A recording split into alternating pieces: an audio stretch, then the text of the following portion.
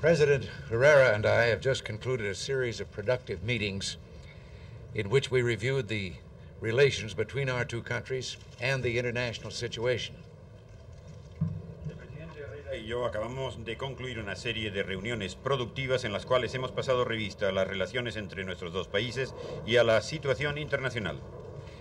The overall relations between the United States and Venezuela are excellent, and we've discovered that both nations share similar concerns about the international situation. Las relaciones generales entre los Estados Unidos y Venezuela son excelentes y acabamos de descubrir de que ambas naciones comparten preocupaciones similares sobre la situación internacional. We took a close look at development in the Caribbean Basin region and discussed what can be done to promote peace, freedom, and representative government in that part of the world. Analizamos con cuidado el desarrollo de la región de la cuenca del Caribe y hemos hablado sobre lo que puede hacerse para promover la paz, la libertad y el gobierno representativo en esa parte del mundo.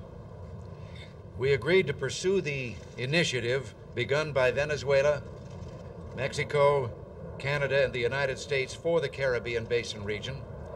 We will continue and strengthen where possible our individual assistance programs and encourage other states to do likewise. Acordamos seguir adelante con la iniciativa que se empezó por parte de Venezuela, México, Canadá y los Estados Unidos para la región de la cuenca del Caribe. Nosotros continuaremos y fortaleceremos en donde sea posible nuestros programas de ayuda individual y alentaremos a otros estados a que hagan lo mismo. And furthermore, we agreed that we must promote the economic and social development of the hemisphere through international cooperation. We can be expected to continue our opposition to any interference in the internal affairs of Western Hemisphere countries. Además, nosotros acordamos que nosotros debemos de promover el desarrollo económico y social del hemisferio mediante la cooperación internacional. Se puede esperar de nosotros que continuemos nuestra oposición a cualesquiera interferencias en los asuntos internos de los países del hemisferio occidental. We agree that efforts must be made to strengthen democracy, liberty, and pluralism against extremism and totalitarianism. We continued discussions we started at Cancun about global economic relations and exchanged views on the alternative paths to third world development. Acordamos en que los esfuerzos deben de realizarse para fortalecer la democracia, la libertad y el pluralismo contra el extremismo y el totalitarianismo. Continuamos nuestras conversaciones que iniciamos en Cancún sobre las relaciones económicas globales e intercambiamos puntos de vista sobre las vías alternativas al desarrollo del tercer mundo. Finally, we conducted a comprehensive and forthright review of the relations between Venezuela and the United States. We found that there is a high level of cooperation and respect between our nations and pledged to continue this friendly relationship. Finalmente, nosotros llevamos a cabo un extenso y objetivo estudio de las relaciones entre Venezuela y los Estados Unidos. Hallamos que existe un alto nivel de cooperación y respeto entre nuestros países y nos comprometimos a continuar esta relación amistosa. In addition to the usefulness of reviewing these issues, I want to emphasize how much I enjoyed sharing the past 2 days with my friend, President Herrera, with Mrs. Herrera and the distinguished delegation that accompanied them. We expect to remain in close contact on matters of crucial importance to peace and to the well-being of the hemisphere. Además de la utilidad de pasar revista a todos estos temas, quiero subrayar el gran placer que ha constituido para nosotros compartir estos 2 días con mi amigo, el presidente Herrera, con la señora Herrera y con la distinguida delegación que los ha acompañado. Esperamos permanecer en estrecho contacto sobre materias de importancia crucial a la paz y al bienestar en el hemisferio.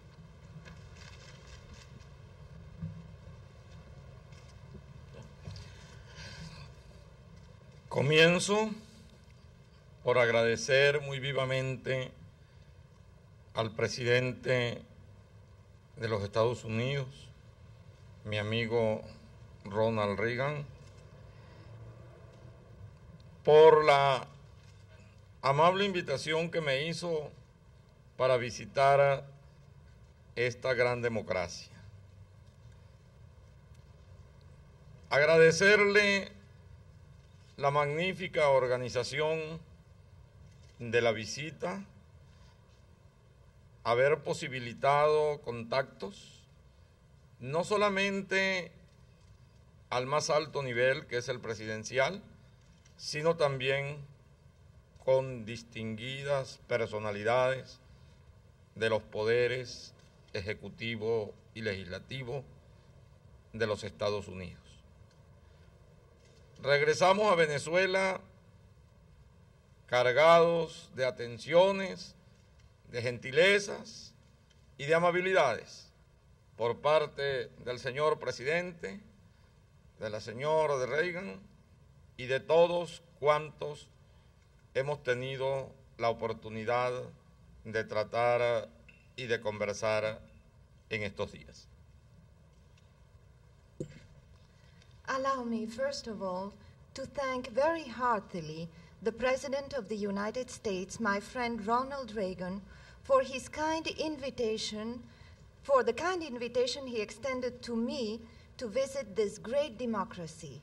Allow me to thank him for the excellent organization of this visit, for having made possible for us to have contacts not only at the highest level, that of the presidency of the country, but also at the level of high officials and personalities coming from the executive and the legislative powers of the United States. We shall return to Venezuela with our hearts filled with the attentions and the kindness shown to us by President Reagan, Mrs. Reagan, and all the Americans we saw and talked to. Quiero señalar como afortunada la coincidencia de estar acá en Washington cuando se produjo en la mañana de hoy el extraordinario discurso del presidente, que objetivamente considero va a tener una gran repercusión mundial en relación particularmente a la necesidad de limitar los armamentos nucleares en Europa, tanto por parte de los Estados Unidos como de la Unión Soviética. Creo que los 4 puntos planteados por el presidente en su intervención en el Club Nacional de Prensa son una magnífica colaboración a la distensión. Y me alegro de haber estado acá cuando ese hecho histórico se produjo. I wish to say that I believe that this is a fortunate coincidence, the fact that I am here in Washington. I was here in Washington the morning of the extraordinary speech made by President Reagan. And I believe that this speech will have a great impact throughout the world, especially in regard to the need of limiting nuclear armament in Europe, both by the United States and the Soviet Union. I believe that the 4 points you stated, Mr. President, in your speech to the National Press Club will be a great contribution to détente, and I must say I'm very happy to have been here this morning. Examinamos las relaciones bilaterales entre Venezuela y los Estados Unidos, que se encuentran en un nivel óptimo. Y revisamos la necesidad de continuar implementando algunos convenios suscritos con anterioridad, especialmente en las diferentes actividades que comprende el intercambio tecnológico.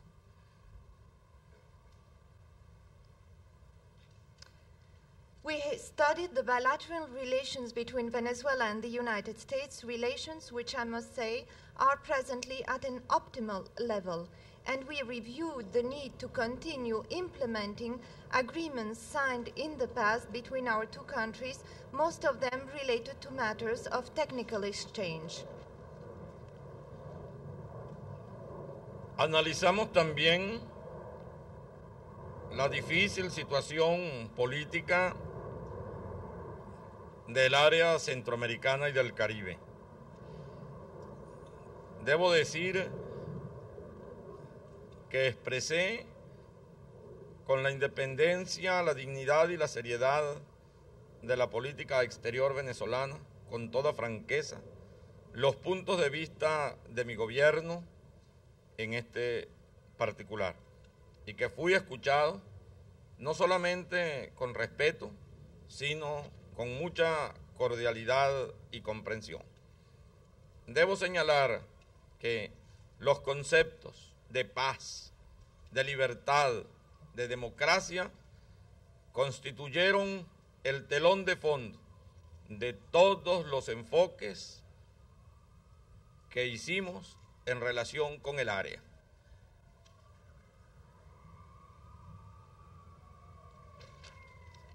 We also analyzed the difficult political situation existing in the Central American area and the Caribbean, and I must say that I expressed the independent, dignified, and serious position of our foreign policies with frankness, and I expressed in this way the views of my government, and allow me to say also that I was listened to with respect, and not only with respect, but also with cordiality and understanding.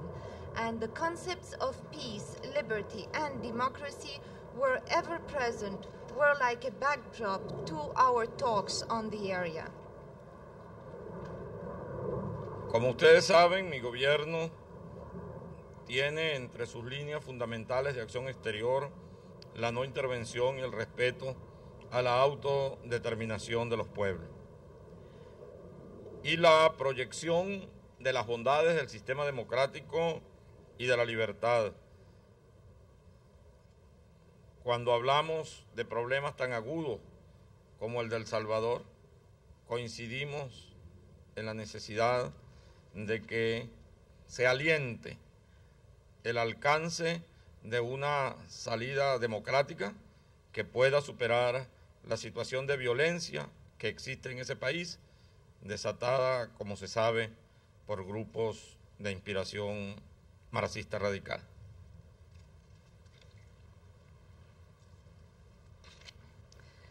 As you know, the line of action of my government, the one we have always followed, is a line of non-intervention and respect for the self-determination of nations, and the projection of the goods of democracy and of freedom.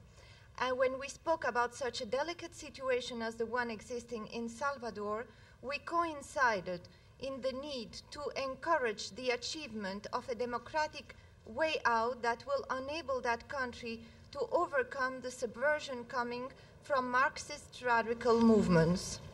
Y reconocemos el esfuerzo que en medio de grandes dificultades está haciendo la Junta de Gobierno que preside José Napoleón Duarte para alcanzar esa salida democrática e institucional.